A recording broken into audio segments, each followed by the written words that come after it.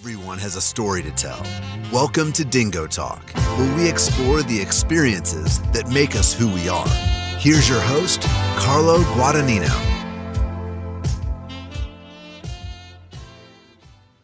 What's going on, Chuckleheads? I am Carlo Guadagnino. This is DingoTalk. My guest this week is the head football coach at Christopher Newport University, Coach Paul Crowley. Before we get into Coach Crowley's story, we're going to talk about Christopher Newport a little bit. So it's in Newport News, Virginia. They have about 4,449 students. They have an 85% acceptance rate, a 78% graduation rate. It's $33,000 before aid, $25,000 after aid. Their top three majors are business admin and management, psychology, and speech, comm, and rhetoric. And again, as I've told you every week along this journey this season, make sure if this is somewhere that you think you want more information about, you talk to the admissions counselors, you talk to your guidance counselor, you talk to your parents, and you can go to the website, cnu.edu. Again, that's cnu.edu. But without further ado, this is Coach Crowley. What's going on, Chuckleheads? I am Carlo Guadagnino. This is Dingo Talk. My guest this week is the head football coach at Christopher Newport University, Coach Paul Crowley. Coach, thank you for joining us. Yeah, I appreciate you having me on. Looking forward to talking. Absolutely. Coach, I have to ask you, the way we do this is we throw you back in the time machine. How did a guy from Midland, Texas find his way to Newport News, Virginia? Yeah, born in Midland. My dad worked in the oil industry, as my mom did. So initially lived out there, but moved fairly young into the Virginia Beach area, closer to Newport News. So heard the stories of Texas football and everything that entails, and then, ended up in Virginia at a fairly young age. Now, Coach, why was Christopher Newport where you decided to pursue your academics and athletic career? Yeah, I think a similar story, a similar sentiment to a lot of D3 guys. I had a pretty good high school career on some really good teams, but, whether it's an inch too short or a step too slow, you don't get the scholarship offer maybe you want. So I had to make some hard decisions between walk-ons and Division III, and CNU was right up the road and offered a really good education and, high caliber of football. Before I got there, they had won 4 championships in a row, and nobody had ever done that before. So that was something that intrigued me. I wanted to be a part of. Mm-hmm. Now, Coach, after your time, so you spend 4 years at Christopher Newport. What was the transition like for that 2009 season where you're no longer in the pads, but you're coaching guys that you played with a year earlier? Yeah, that's something, nowadays I think I have good perspective of talking to some of our younger coaches about. Initially it was, staying away from the social side of things and trying to build a dynamic where you're an authority figure, and it's different than when you were just playing with them. And I would say probably my second year was even tougher because I played offensive line and went to coach receivers. So I was, some of these guys probably looking at me like, what does this guy know about receiver play that he can tell me? But I think as long as you're honest with the kids and you're working to learn your craft, and you don't lie to them or try to pretend you know more than you don't, they'll listen and you get a chance to get better, and so do they. Now, Coach, it's you graduate from Christopher Newport, you spend 7 seasons working your way from a GA all the way up to the offensive coordinator. I'm interested to find out why after the 16 season, and I think I have an idea, why was it time to spread your wings a little bit? And let me ask it this way. Did it had something to do with the job being a Division I job? Yes and no. The advice I got early on in coaching from one of my mentors was to move around as much as you can when you're young and you don't have a family, and, you can make it work for less money. And I guess I didn't take that advice very well, staying at CNU, but I was fortunate. I think I did a good job in the role that I was in. And Coach Kelchner, constantly was promoting me. So the job always felt new and fresh. I didn't feel like I was getting stale. But then, Coach Kelchner retired there in 2016. And, I'd been the offensive coordinator and really enjoyed that aspect of it. And new staff came in and, obviously there's going to be changes, and I was kept on staff, but maybe not in the role that I wanted. And it just so happened at the same time, William Mary came open, and Coach Laycock and the rich tradition of coaches that have come through William and Mary was kind of a no-brainer. Now, the first year at William and Mary was a little rocky. The second year, I noticed when I went back and looked, um, there was a big win over Maine. There was a win over Villanova. So it looked like the second year you guys were really starting to gain some ground. Yeah, from my understanding, for some of the coaches that have been there a long time, at a high academic school like William Mary, you kind of go in cycles. Yeah, So they had a couple good years before I got there, beating JMU and doing some of those other things. So the first year was rough, but I think it goes to show you can be the smartest coaches in the world, but you better have talented players. That offensive right. staff we had has two Division I coordinators and an NFL head coach and myself, and we could barely score 14 points a game or whatever it was. So you better have good football players and be on the same page as coaches. Right.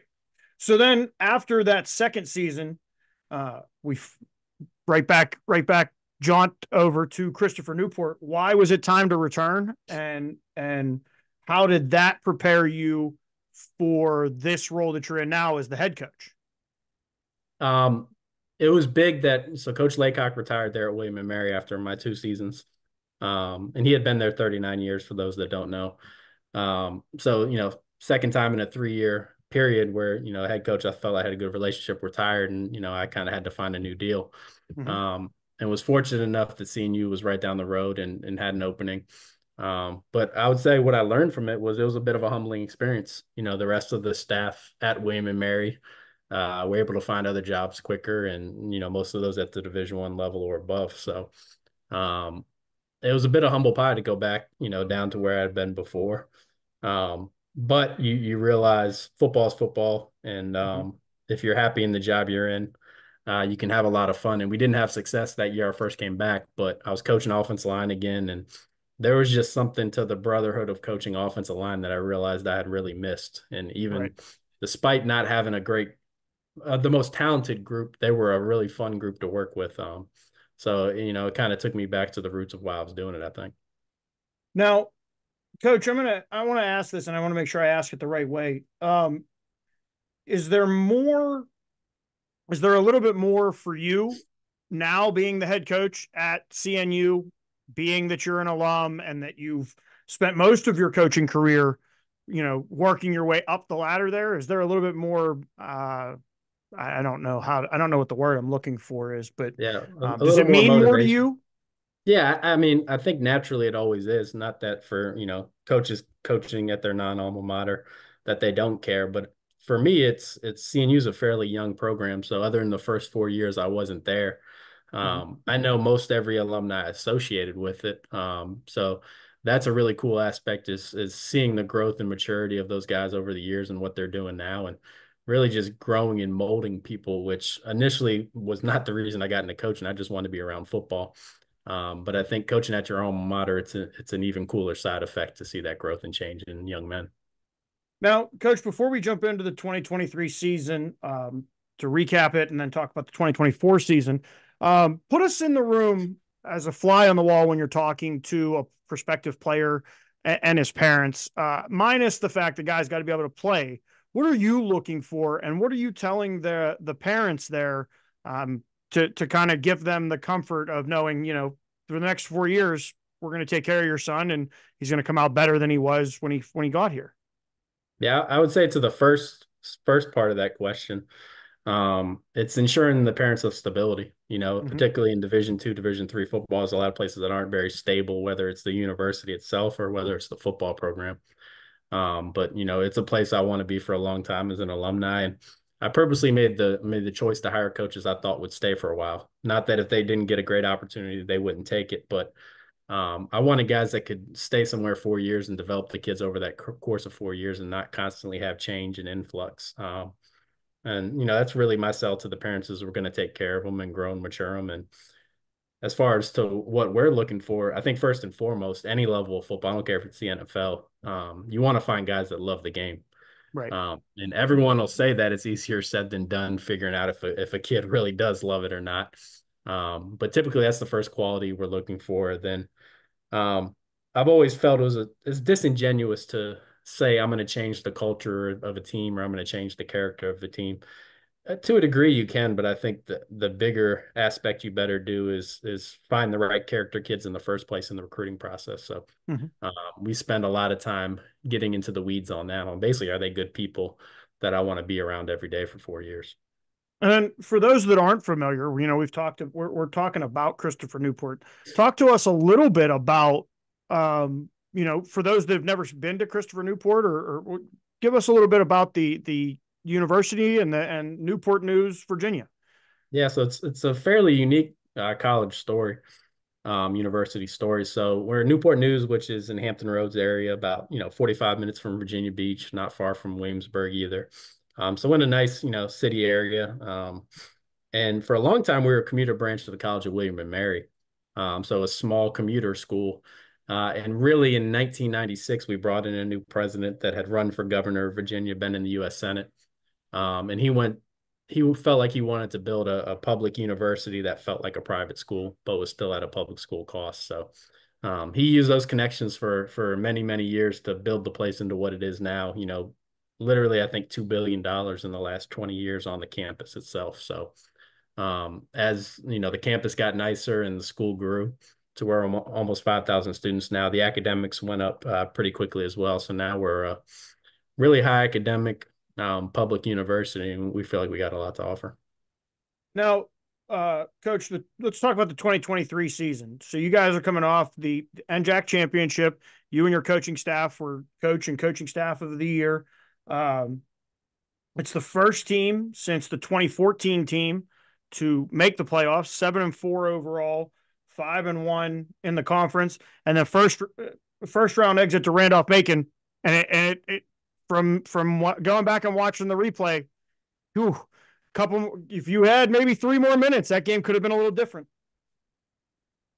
So talk to us about the 2023 season and what you felt, just to recap it, and your thoughts on it now that the dust has settled. Yeah, I think it's always interesting to look back, and we're in the process of probably watching our film for a third time, and every time you watch it, you see something a little bit different. Mm-hmm.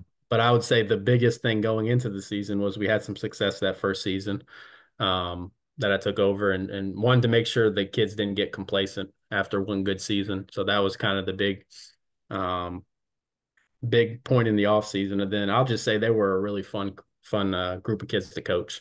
Mm-hmm. And we had the rare big group of fifth year seniors because of COVID. So there were a lot of kids I'd been around for a long time, and they meant a lot to me, particularly some of the offensive linemen I had coached. So seeing those guys through and making sure that they could leave CNU with the championships that, a lot of the teams and players of the past had was really, really important to me. So as the season went on, and the games became more and more important all the way, including the TC&J game that was close right there at the end to win the conference. It was more so just wanting to have another week with those guys to be Right. able to joke around with them and have fun at practice and travel and all that entails. And then yeah, in the playoffs, wish we would have played a little bit better in that game, but our kids played hard and kind of see where they need to get to take that next step.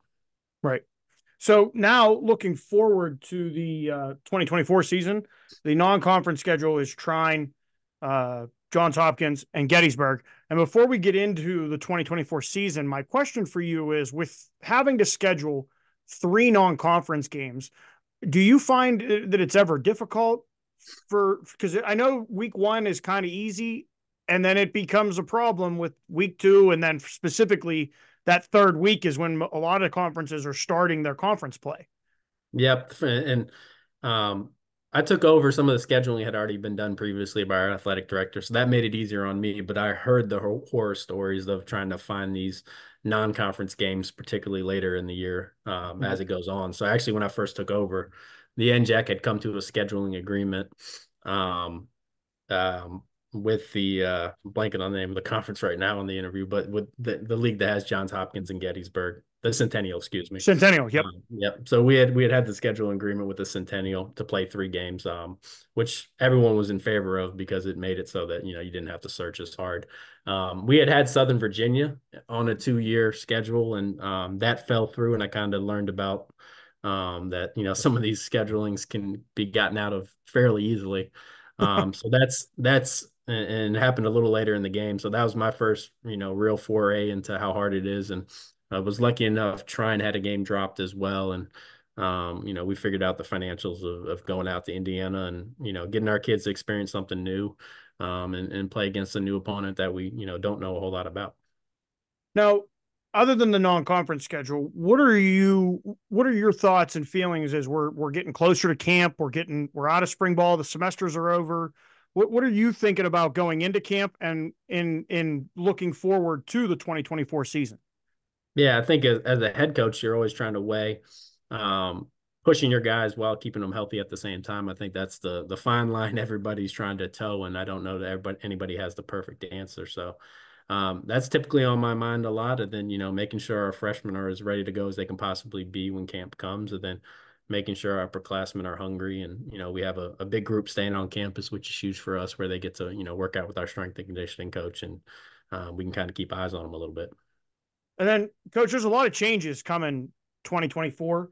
There's two in particular that I want to talk about. The first one being the expansion of the playoffs from 32 to 40. Obviously, the 29 AQs kind of makes it interesting when you were looking at the 32 number. Do you feel that it was the right time to expand the playoffs, and was 40 the right number? Um, I'll probably leave that question to the experts, which I'm not on that. I've always just kind of been of the opinion for a long time, you win your conference, you go to the playoffs.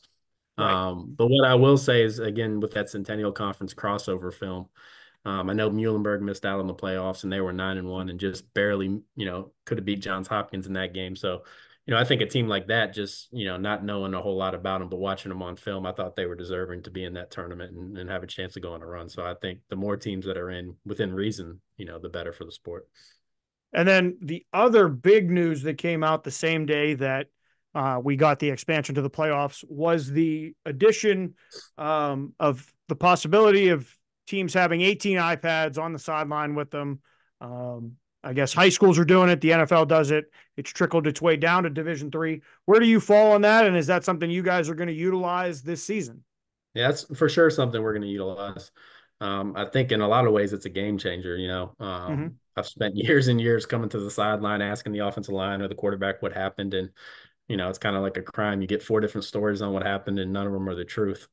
So, being able to go and check your iPad and see exactly what happened and make your adjustments, I think will probably make the game cleaner on both sides. So, it's something going through it for the first time will be interesting, but we've got a coach on our staff that coached at the high school level and has done it already. So Mm-hmm. having that experience and be able to work through some of the kinks already, I think will be important for us. And then do you think specifically on the iPads being added to the sideline, does that inevitably trickle down replay to Division III? I would imagine having, spent a pretty extensive amount of time looking at the different sideline systems we use. It's a pretty logical step that could come next. I was kind of shocked at how simple and easy some of the systems were, to be perfectly honest, that it seems, even for somebody who's not a technological expert like myself, it seems pretty straightforward. So I would imagine down the line that could be something we certainly look at. I think the equity and being able to do it at all places maybe that don't have the same funding as other schools, that'll be probably the hiccup. Yeah. Now, and I guess that's the only hang up, right? Is, are we going to do this like we do the headsets, where if you go to, let's say, a St. Vincent, a Bethany College, somewhere like that, and they're not using them, do both teams just decide, okay, we're not using them then? Or does the team that invested in it and has been using it, do they still get to? I know that that's some of the things that need to be ironed out of this whole. And obviously technology's not going anywhere. It's only going to get better. So, yeah, I think you better adjust to it. And, they're going through similar things at the Division I level. I still have some buddies at William and Mary, and they're going to play, I think UVA, but one of the Division I teams that has the headsets, in the quarterback's ear.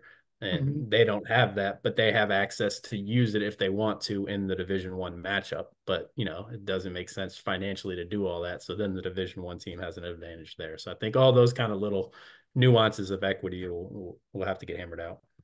And then, Coach, what for you as a Division III guy, what would you say the significance of Division III and Division III athletics are to, student athletes? Yeah, I mean, I think The cliche answer is it's the purest form of the sport, and guys are doing it for the love of it. But I just think more and more football as a whole, at any level, is the best approximation of what life's going to be. You get challenges, you get your ups and downs. You're forced to deal with adversity, a lot. And I think as a college student athlete, that's even greater. So I think it's a great training ground for good employees, but also just good people in our country, which I think is always a good thing. So to me, that's college athletics in general, but particularly at the D3 level, what it's all about. And then, Coach, so we've come to, I ask 5 random questions. They don't really have to do necessarily with football. They might, Okay. but we're going to hit you with them. The last 2 questions are 2-parters. So, um, if you could live anywhere in the world, where would it be and why? Whew, that's a good one. Um, Plenty of places I'd love to see because you never, as a football coach, really get to travel. I don't know about live there, but I'd like to go to Europe one day. I'd like to go to Japan and see all these other places. But if it was just retiring, it's probably on a beach somewhere. You pick the tropical paradise, Hawaii, Fiji, whatever. Right, right. Um, what is the most important lesson that you've learned over your career? Whew, a lot of different things to go through there. Most important lesson. Um, I would say I learned from the guy that was my position coach when I played, who I was fortunate to coach with for a long time, and then hire back when I was the head coach.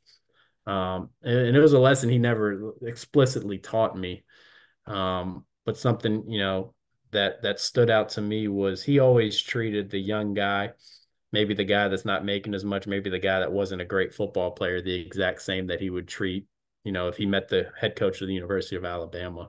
Right. So I think from a young age, I'd already had that instilled in me by my parents, but just treating people all the same, Mhm. regardless of the position they're in, I think is incredibly important for anybody. And Coach, you touched on. I'm throwing this one in there because it keeps popping back into my head. You touched on after the start of your second season, where as an offensive lineman by trade, you start coaching the wide receivers. Um, what was that like as a big teaching the skill guys? Yeah, and I've been fortunate enough now. I've coached running backs, quarter. I've really coached it all on offense. Um, to where football is football. Right. At some points it's about leverage, it's about angles. There's a lot of crossover. But I'd say the biggest change up is just being confident in yourself. Mm-hmm. I'd studied, I remember the first one I studied was the complete wide receiver with Urban Meyer from 1995 at Notre Dame or whatever. And you watch all this stuff, but you're not as confident in it because you never actually done it yourself. So I think early on it was important to admit when I didn't know something to those guys. Then we were fortunate to have really good receivers in my time there. So I kind of learned as an offensive guy, just, you better get the ball to your best players. I would get frustrated as a coach when our receiver wasn't getting the ball in the first half. So I've kind of tried to remind myself of that, through the course of my career when maybe I'm not coaching the receivers. Right. If you weren't coaching, what would you be doing? Ooh, one of two things. As a kid, I wanted to be a policeman for a long time. But the other thing I wanted to do was maybe be like a tornado chaser. So I don't know how lucrative that would be. I don't know if that was because Twister came out when I was a kid. I don't know, but that was the dream then. So I'd probably be doing something like that, something completely weird and arbitrary. Now, Coach, I got to tell you, that's not the most outrageous one we've heard. A couple weeks ago, I had somebody tell me they and their brother had talked extensively about being garlic farmers. Yeah, I didn't Um, even know garlic came from farms. So that's I did not either. So we all learned something that day. Uh, Coach, what's the best compliment that you've ever received? hmm, best compliment I've ever received. In the context, it was a pretty cool one this past year. Um, a kid I had coached when I was the offensive coordinator. He was our quarterback, and he split time, and he was never really the guy. And I always felt like our relationship was a little testy, and we both had similar kind of standoffish personalities at times. Wasn't a bad relationship, but it wasn't great. Hmm. He came back and talked to our guys and just, reiterated that, it doesn't seem like it now, but everything your coaches are telling you, they're telling you for a reason, and it'll make more sense to you when you're my age. And then seeing this kid mature and grow, and seeing him just being a completely different human being was pretty cool. And, him thanking me for everything I did was, it's not something he had to do, but it certainly felt like a compliment. Right. And then the other side of compliments. What's the best insult you've ever received? Oof. Well, I've been at way the coaching at William Mary was very it was tough coaching. So, I think anybody that's been through there would tell you that they've been quote unquote fired a million times. So that was, something that was brought up at halftime of games and those kind of things. So threatening to be fired and that kind of thing as a coach is one of the rougher ones, probably. Side question: where did you meet your wife? I met her when I was working at William and Mary, Oh, and it all worked out. She was working as a speech pathologist, and met her out one night and hit it off, and was lucky enough that she knew absolutely nothing about football, but she was a quick learner and kind of realized, what it would entail possibly marrying to a coach, and one kid later, still going strong, and I think she understands it. then there we gotta make sure we mention this. The coaches' wives are the true soldiers, right? Because they're there during the season, they're there after the season, they're there for the long nights and the shorts. So I don't think the wives don't get enough credit. So we're gonna start doing that as well. Yeah, absolutely. I was just going to say we had our first kid about a month before, actually, I should say about 2 weeks before camp started, my first year as the head coach. Ooh. So that was quite a lot going on, and she handled it incredibly well. Well, congratulations on the birth of your child. Now would be going on 2, right? Going on 2 years old. Yeah, he's going on 2, and then we're expecting a second one right around the season. So it's going to be interesting again. Congratulations on that. Best of luck Yeah. to both of you. Coach, the last question, we've asked everybody this question. Was there something that you were expecting to be asked today? And if so, how would you have answered it? Ooh, expecting to be asked. I don't know. I thought maybe you'd have questions about specific teams. So I was in my mind trying to come up with the non-answer answers that I could come up with, because we play a really, really tough schedule. So, we always want to make sure we don't give any fuel to the fire for any of those teams we're playing against. Right. Well, Coach, I want to say thank you very much for taking the time to sit down with us. For those of you that are sticking around, we have Christopher Newport's highlight tape from last season that you'll be seeing. This has been Coach Paul Crowley, the head football coach of Christopher Newport University, and we'll be right back, Chuckleheads.